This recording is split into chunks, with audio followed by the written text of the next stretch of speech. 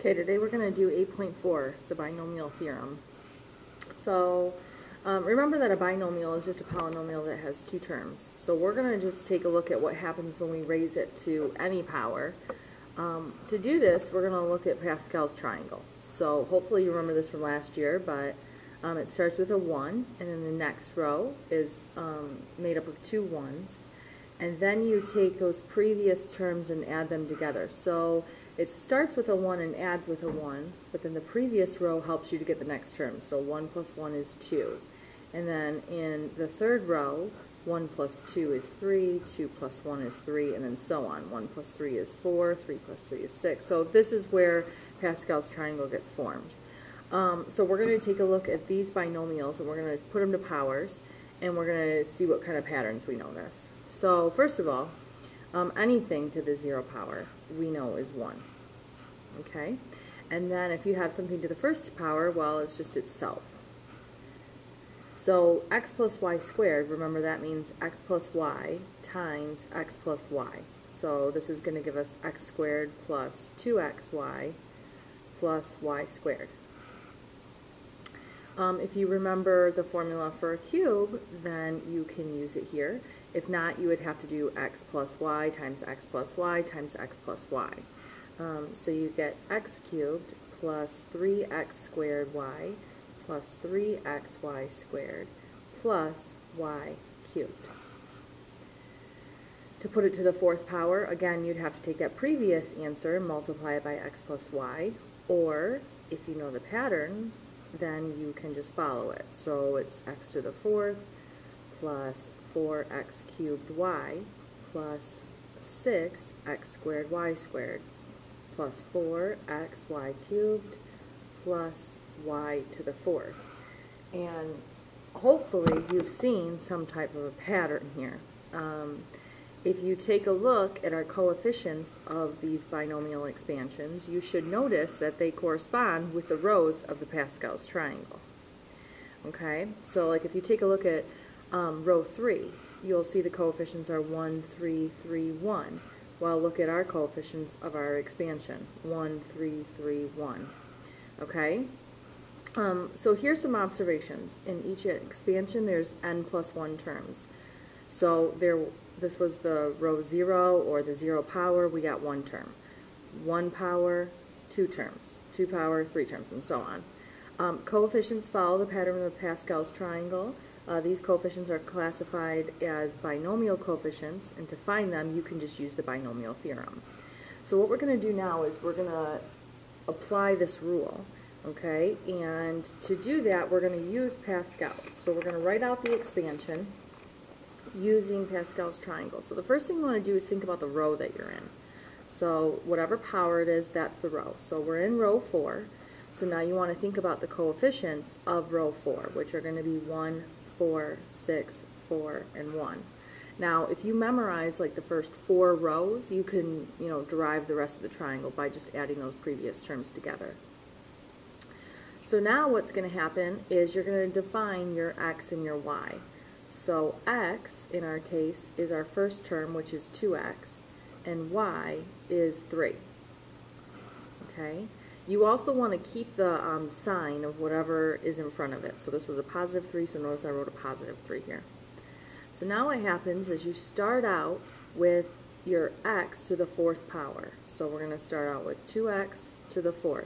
Now every single one of our x's is going to be descending in power. Every single one of our y's is going to be ascending. So here it's like you have y to the 0, okay? You also have that coefficient of 1 there.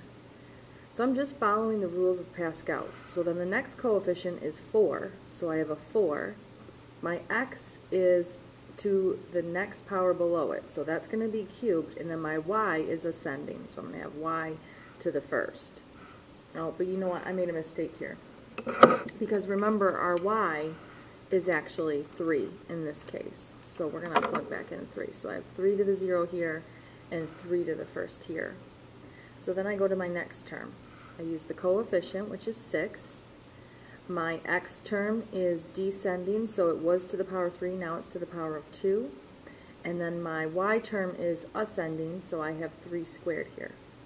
Then I go to the next coefficient, 4. My x should be to the first power now, and my y should be to the third. Then my last term is going to be 1, and then it's going to be x to the power of 0 and y to the fourth. And now once you've done that, then you have to just go through and you have to simplify. Okay? So you got to think about 2 to the fourth is, let's see, 16. So 16x to the fourth here by the time we multiply by this one and this one. Plus 3 times 4 is 12, and 12 times 8 is going to give us 96. So 96x cubed. And then the next term is going to be plus 4 times 6 is 24. 24 times 9 is like 240 minus 24, so 216. 216x squared. The next term, we're going to have 27 times 8. That gives us 216x to the first power.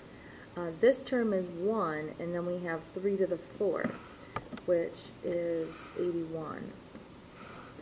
And there's your expansion.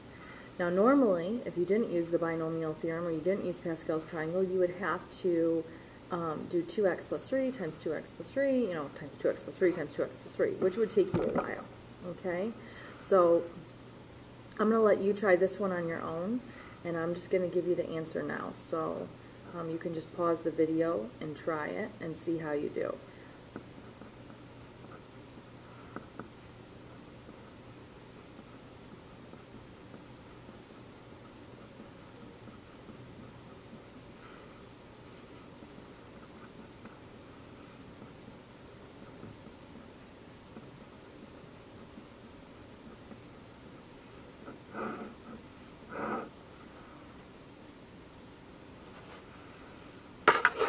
You should get this answer. Remember, we want it in standard form, so we want it descending in terms. Make sure that you reorder it once you figured it out.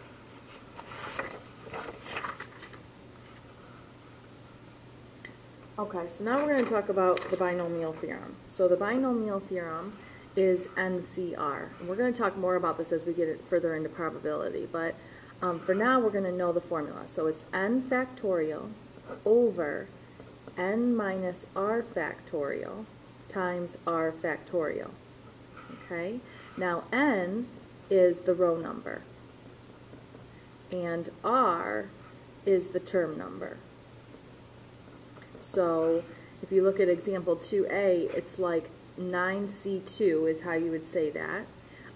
It's row 9, and you're choosing the second element. So n is 9, and r is 2. So then you're just going to plug it in. So I have 9 factorial over 9 minus 2 factorial times 2 factorial. Now you can do this in the calculator, you can simplify it by hand, it's your choice. Here I get 9 times 8 times 7 factorial, because looking at this 9 minus 2, I'm going to have a 7 factorial here. I want to figure out a way to match that up. So I have 7 factorial times 2 factorial. My 7 factorials cancel. That's going to leave me with 72 divided by 2, which is 36. Okay? Now the calculator will do this for you. Okay? If you go to math and then arrow over to probability, you'll see that NCR option. It's option number 3. Okay? Now you have to type in the row number first. So let's go ahead and try this on the calculator. So we're going to do 11, and then we want NCR. So we're going to go math, probability, option 3, and then we're going to have 11, C, and then 4. And we're going to get 330. Now that's much faster than plugging it into the formula and simplifying. Okay, you can use the calculator on the next test, so definitely you're going to want to use it to your benefit, but I'm going to ask you to show the formula on some of the questions by hand too. So you're going to have to know how to do both. So either you can plug it in, so in this case n equals 8, r equals 0. We have 8 factorial over 8 minus 0 factorial times 0 factorial. Well, in this case, 8 factorial and 8 factorial are going to cancel, and remember 0 factorial is the special case where you get 1, so our answer here is 1. If I would have typed into the calculator 8C0, then I would get 1, okay? So you have to know how to do both things, using the calculator and using, the formula and plugging it in. Now, sometimes you don't need the whole expansion, like what we just did before with expanding that binomial. You needed the whole thing, right? You needed the expression. So sometimes they only want a specific term. So when that's the case, you have to use this formula. So it's NCR times x to the n minus r times y to the r.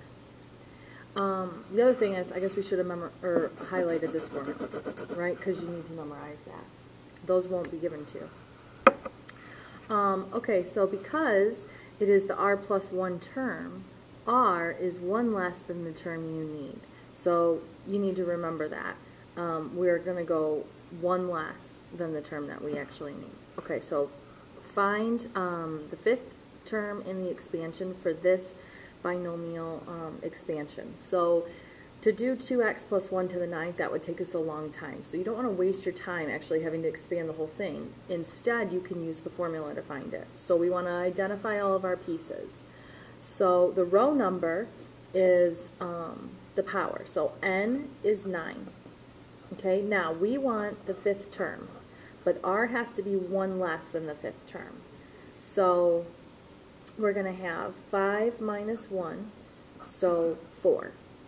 Okay, so now we're going to do 9C4, and now we have to think about what is x and what is y. So x, remember, is your first term, it's 2x in this case, and y is a positive 1.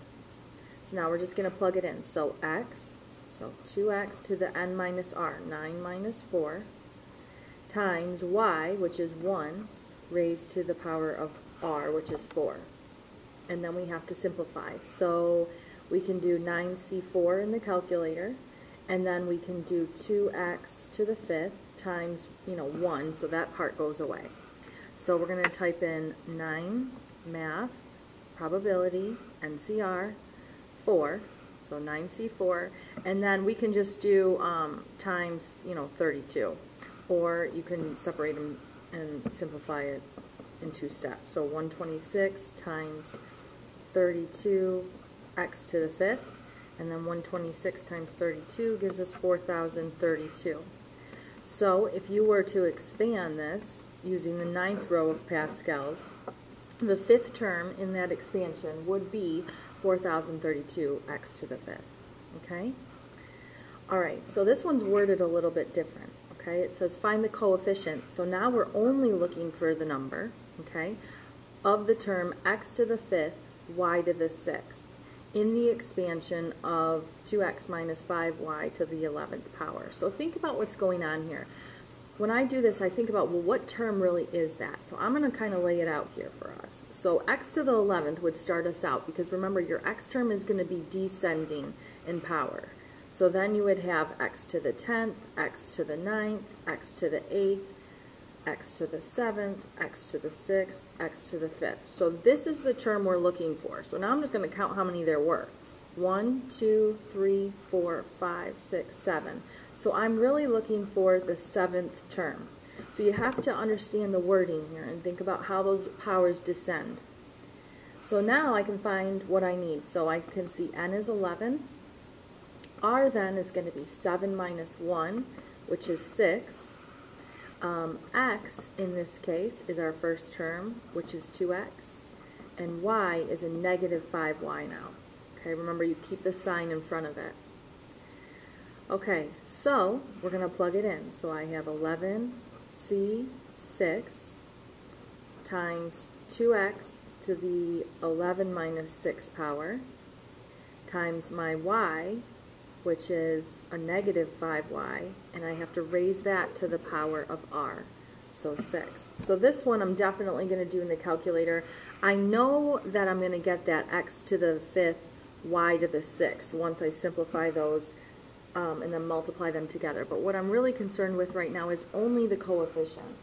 So I'm going to do 11 C6. Okay, oops, arrow out of that. Okay, and then I'm going to raise 2 to the power of 5 once I do that subtraction. And then I'm going to multiply that by negative 5 raised to the power of 6. So this is a giant coefficient. All right, we get 231 million here. So the term would be 231 million x to the 5th, y to the 6th. But they asked for only the coefficient, so our final answer should be 231 million. Okay, and that's it.